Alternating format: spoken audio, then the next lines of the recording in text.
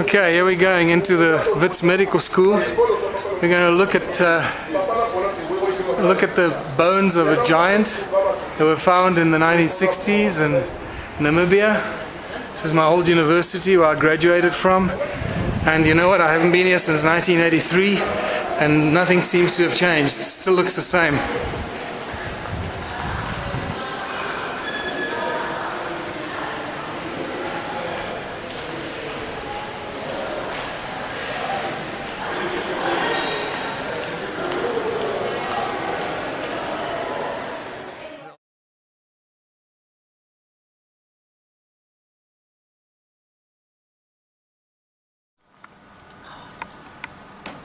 How about that? That is a femur, and it's from Bergarcus in the Otavi mountains of northern Namibia. We don't know exactly how old it is, but in my experience, having traveled through museums around the world, I have never seen a human femur this big. If you have an explanation as to why one individual should have such a large femur, I'd be interested. Yes, because he was a giant. Okay. What is your estimation on the size of this individual? Well, I have wondered whether the size relates to Hox genes, regulator genes. You can have a gene that's turned on or off, and it controls growth and development. I'm not a geneticist, but I know about the HOX2A gene in particular. Yeah. And the HOX gene will determine shape and size of bones. And who knows, maybe in an individual of Homo sapiens, a femur like this one was given the opportunity to develop this enormous size. It's Homo sapiens, been described as Homo sapiens. Definitely. Yes. The whole structure. Yes, anatomically modern human. And date-wise? We don't know. No way of finding out. No way. Unfortunately, miners have been involved with the discovery more Didn't than realize it was valuable. 40 years ago, I think it was, and it was reported that there was more of this individual. And sadly, it wasn't collected immediately. Philip Tobias was notified, and this was brought to WITS, but we don't know more other than it comes from the Bergarcus formation in the Otavi area in Namibia, which has become famous for another reason. Otavi has deposits which are 10 million years old. This isn't 10 million years old. This is Homo sapiens. But in deposits that have breccia, like Sterkfontein, sand that's covered bone, discoveries were made of various primates going back something like 10 million years, and one jaw which was called Otavipithecus. Otavipithecus is an old primate that could be a very distant relative of all humankind, going back 10 million years. So that's what Otavi is now famous for. But this certainly needs attention. And the size compared to a human femur? Oh, we can do that. We can get a... I was going to I'm going to put your hand there. silly question. Well, I'll beat you to it. I'm going to say, put your hand there. At least you get some comparison. Yeah. Was this the one that I heard that Lee Berger Yes, I've got showed on something? Yes, I got a photograph of Lee Berger showing this, You have? but it's difficult to determine, you know, until you see it yourself.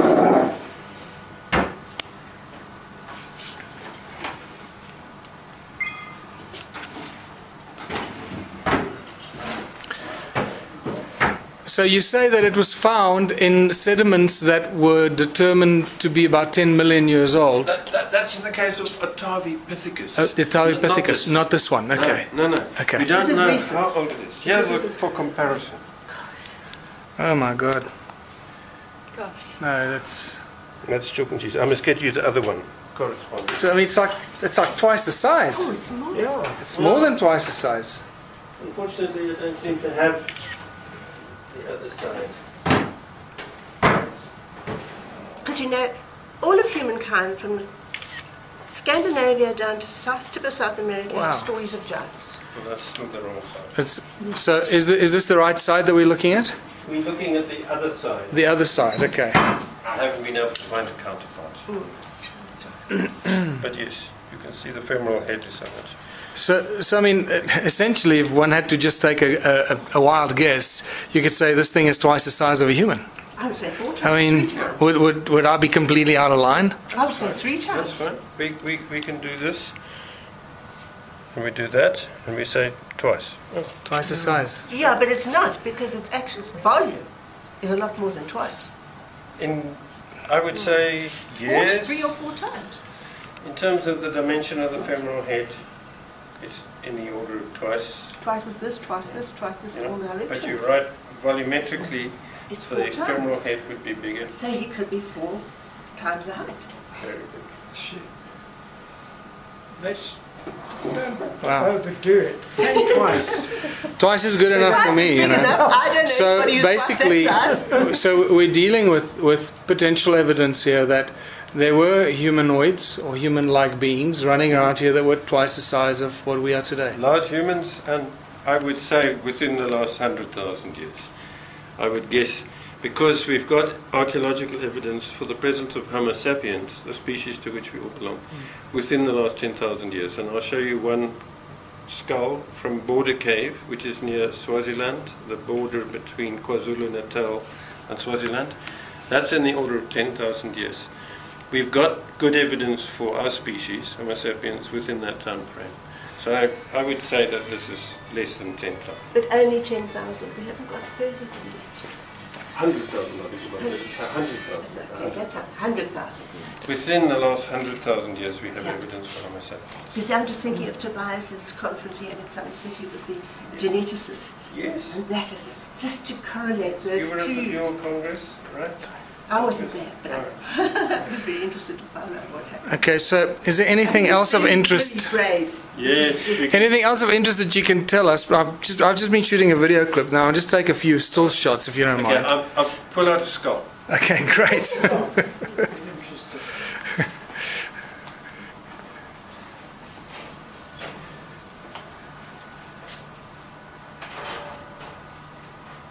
I think there's a skeleton in the corner of the So this is Philip Tobias's office and laboratory and stash, I guess. This man here. Okay, this is a partial skull. I'll remove the label. I'll put the skull. This is a skull thought to be Middle Stone Age, in the order of 100,000 years or slightly less, from Border Cave on the boundary between KwaZulu-Natal and Swaziland.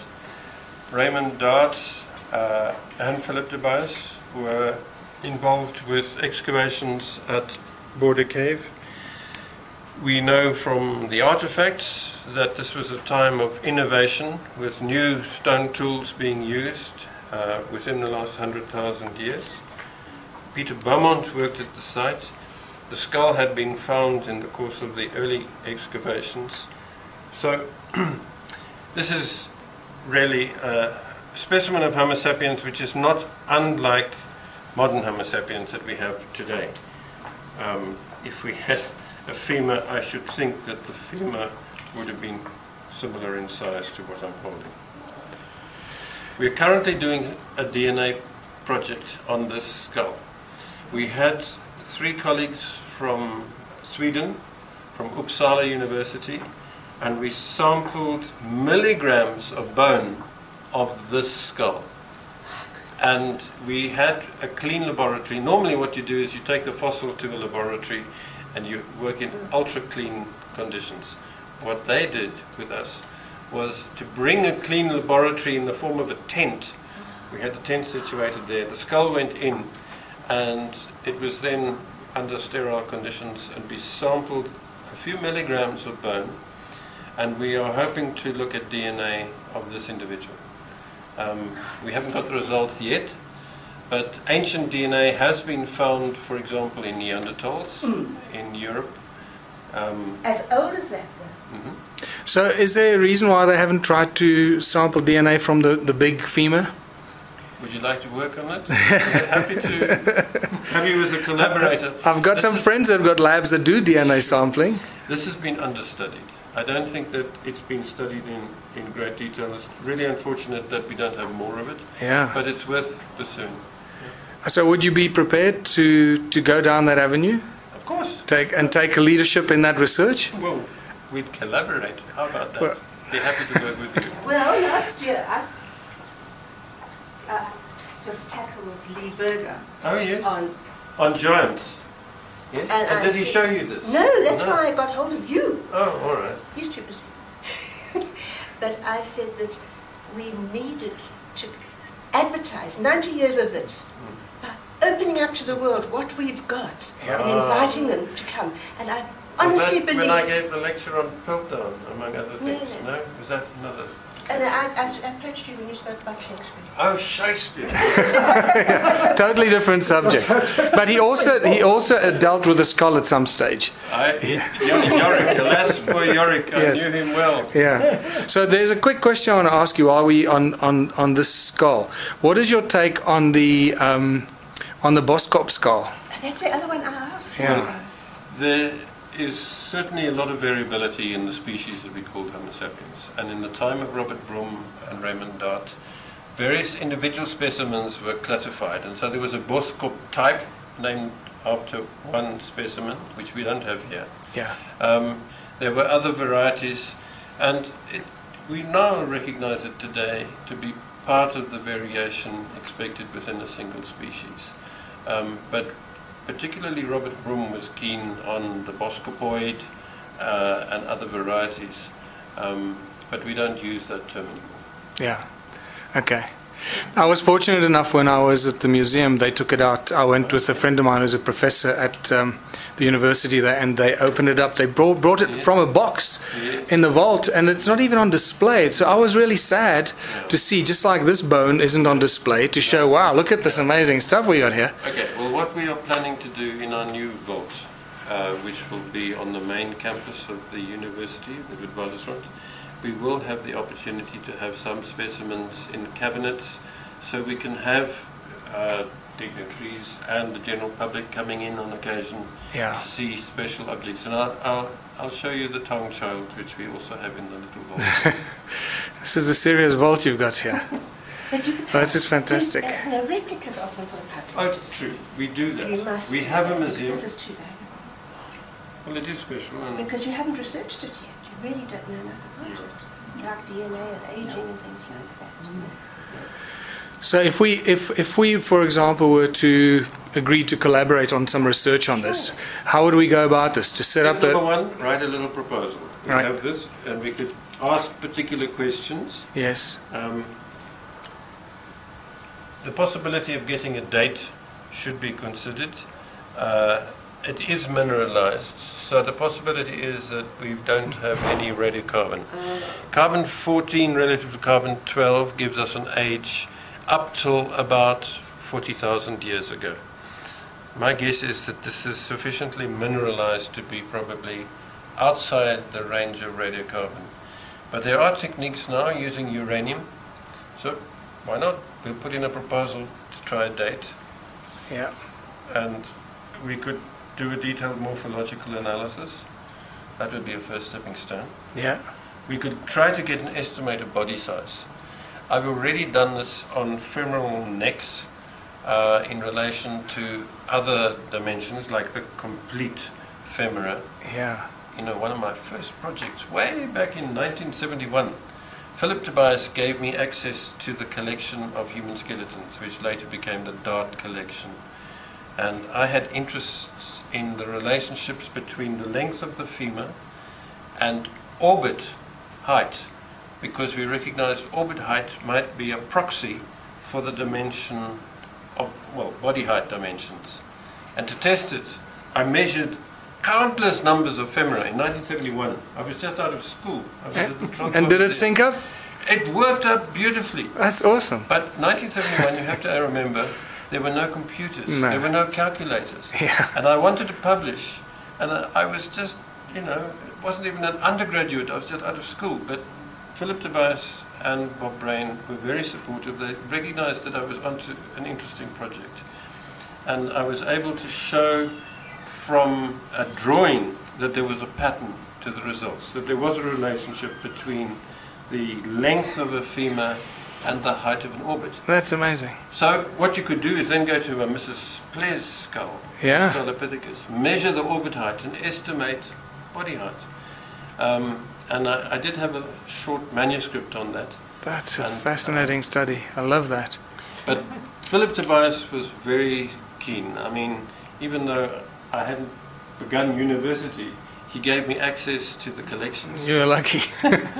You were very lucky. Yeah, He and I had recognized the student when he saw him. Yeah. I had the support of Bob Brain, and I met Herta de Villiers, who worked on this skull at about that time. Herta de Villiers was part of the Department of Anatomy, and I remember coming in and being very much in awe of all these great men, Raymond Dart, Tobias, and others.